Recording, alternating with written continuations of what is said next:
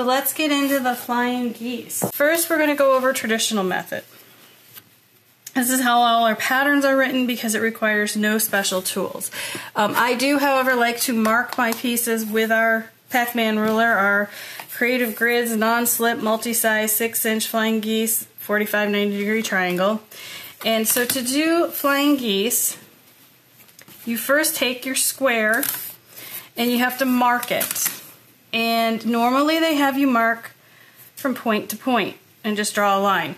But then you're only using two little points for reference. So I use the right angle part of the ruler and I align the top of the ruler with the square, the side of the ruler with the square, the 3.5-inch line with the square, and just draw my 1/4-inch seam allowance. So this is how you mark these.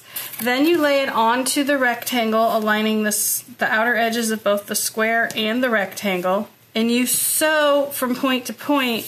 The line you've drawn is where your 1/4-inch foot goes. So your 1/4-inch foot edge would go on the line, you sew from point to point, and then you can flip this out. This is just like the flip and sew we did last week, but now we're using it for flying geese. So you do one side, you trim, and you press, and you have two options here. You can trim both layers away, or you can just cut out the center layer and leave this back layer as your guide. I tend to trim both layers because I'm all about getting rid of bulk in a quilt, but if you don't think this lined up properly, you can do that so you have that back edge to use as a guide. So that's the first wing. Then you do the same thing on the other side. And again, trim, press open. And how you can tell if your pieces are accurate is you need to have a 1/4-inch seam allowance from the point of the triangle to the edge of the squares. This part is more important than any other part because when you go to sew, you want your needle to hit right at the point of the triangle. That being said, if you're just starting out and you can't hit on the triangle, try to hit above the triangle. It's less likely to be noticed than if you cut off the point of your triangle going lower. But if you mark your squares this way and sew them on, you should have a 1/4-inch there with no issues. So that's traditional flying geese. Now this is what this ruler is truly meant for. This is for making flying geese without having to mark squares. You just cut your pieces. So how you do that is for the goose part, you use this side of the ruler and you'd cut 3.5-inch strips for this guy because we want 3.5 by 6.5 finish. And so we're going to align the ruler with the 3.5-inch line on the strip and cut. And that creates the body of the goose or the goose itself. Then we've got to cut our sky pieces. So you take another piece of 3.5-inch strip fabric, and now this time what I like to do is keep them right sides together and cut 2 at a time, but they're going to be mirror image of each other. So that I've found it does not matter. I mean, you could put it like this or you could put it like this, but I like having a mirror. I don't know why, I just do. So you can do it however, but I lay them up right sides together. I put the ruler on the strip, aligning the top, the side, and the 3.5-inch line, and I cut. Now I have my 2 wings for this guy, and they go like that. So I have the blunt end at the bottom, the pointy end at the top. Like I said, I've done it both ways where they could be exactly the same. It still works out fine, but for whatever reason I feel like we need to do it this way.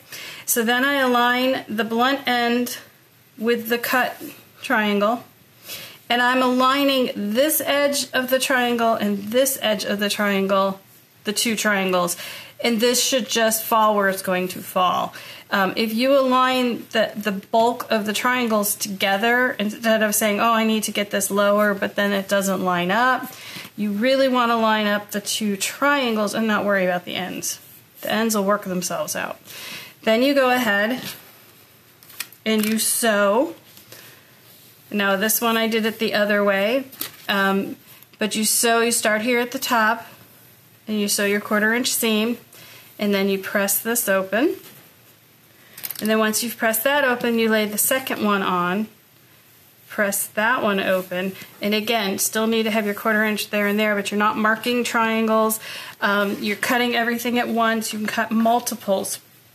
That being said, the traditional method, if you mark the squares this way, out of these two methods, is more accurate. This one is it's good. It works. I've done this multiple times. I just finished a Halloween one and I cut everything. I didn't mark all my squares. So it really depends on how much time I have, how many flying geese are in the quilt, and how big they are. The bigger they are, the more slush you have. If you're doing really tiny ones, I would mark them like this. If you're doing bigger ones like this, you can just cut them with the ruler the way the ruler is designed and have perfectly working flying geese. And if you're better sewer than me, yours are probably going to be much more accurate.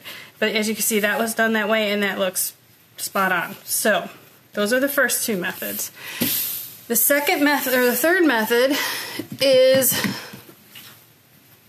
cutting squares.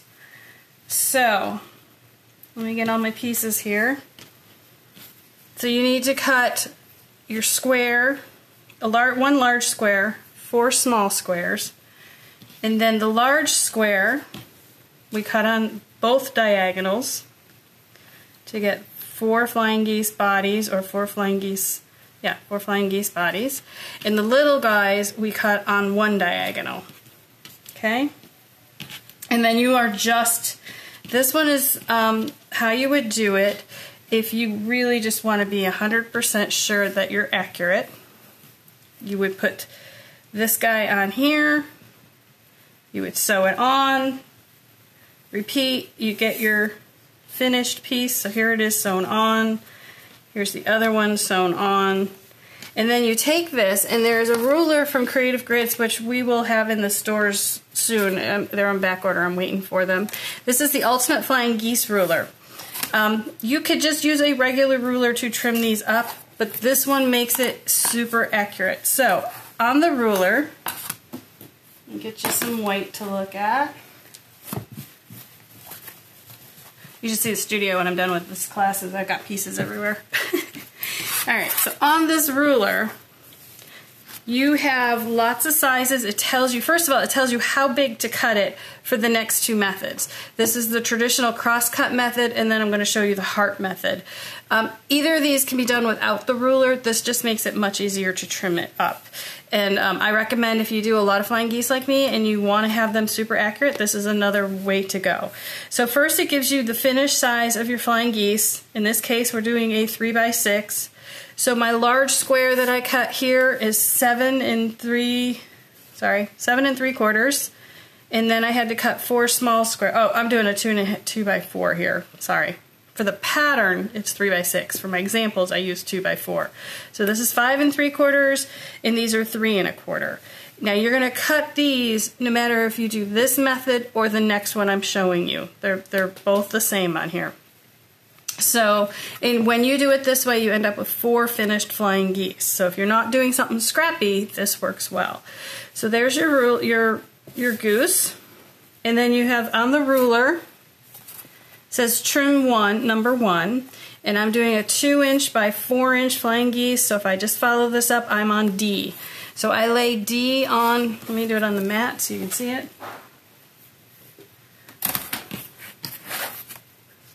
All these pieces out of the way.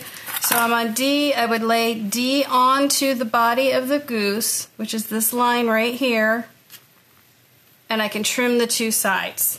Then once I've trimmed those 2 sides, which is here, it's already trimmed, I can flip the goose and the ruler over, and now I'm using the D again, finding my centers, but now along with this V, we should also be aligning the side edges. And like I said earlier, the more points of reference you can use when you're trimming stuff, the more accurate your block will be. And then you would cut those 2 sides to end up with a perfect 2.5 by 4.5 inch flying goose. So we're traditional method, there's no trimming. you don't have to trim it, so it goes faster, but you have to be more accurate on how you mark it. The same thing with the Pac-Man ruler method. These are accurate. You don't trim them up afterwards, but you have more room for some variation. This, you're making it bigger, cutting it smaller. So that's the traditional cross-cut way. And then the final way is the heart ruler way. And this way works awesome, especially if you're using a layer cake. Actually, both of these are great for layer cakes because you can get, there's no waste in either method, and you can get 4 perfect flying geese out of it. So this one again, these are finishing at 2.5, so we're following the chart again. You're going to cut 5 3/4 and then 4 of these guys that are 3 1/4. So that's step 1. And the one thing I do have to say is that 8 instructions. And if you happen to lose your instructions, they're online. You just go to the Creative Grids USA website, say what ruler you have, and you can print them off. So everything I'm showing you today are in these ruler instructions. And I can let you guys know when those come in if anyone is interested. So the heart method is you lay this square on, or you lay this square down, then you put 2 square, I still mark them.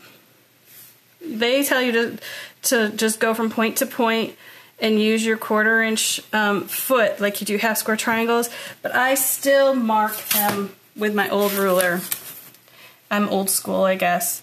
I lay this on here and I'm marking my sewing lines. Okay, doesn't tell you to do that. You don't have to do that, but that's what I do. So I'm marking it here to here, and what I'm doing is showing you this. You would put your 1/4 inch foot edge on the center, and you would sew here, flip it over 1/4 inch foot, and sew there. I'm marking it. You don't have to if you have one of those Creative Grids Clearly Perfect, not Creative Grids, the Clearly Perfect Angler I talked about having on your sewing machine, but I want it to be accurate. So I marked, and then I pinned these 2.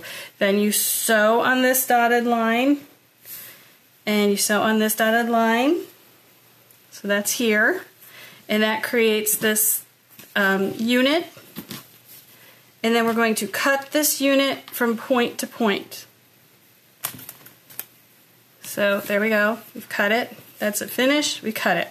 Now we take these and we're going to press these triangles up, so they kind of look like cat ears.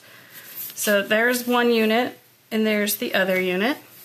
So we've cut them, pressed them open. Now on each of these units, we are going to place another one of our squares, because remember, we cut 4 small squares for the 1 big square. And again, I marked them, and you line it up. That's the other reason I mark them, is so I can see where I line it up. And you sew from here to here, and you sew from here to here. Once you've done that, so these are the 2. Again, we're making 4 at a time.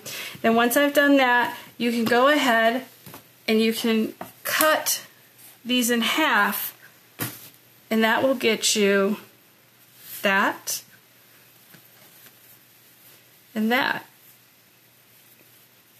So now I have 4 flying geese, and then we can go back to our trim ruler and use the trim ruler exactly like we did for the first method, where you lay it on here, you find your measurements, you square up trim side number 1, flip it over, flip the ruler over, and trim side number 2. So of the 4 methods, the last 2 are the most accurate, mainly because you are trimming up after you sew it. Of the piece methods, the traditional way with marked squares is the most accurate. So I've given you 4 different ways to do flying geese. I hope you've enjoyed this video, and if you have, make sure you like and subscribe below. You can find the Whimsical Workshop on our website, thewhimsicalworkshop.com, and that has all links to all of our other social media platforms. Thanks for joining us.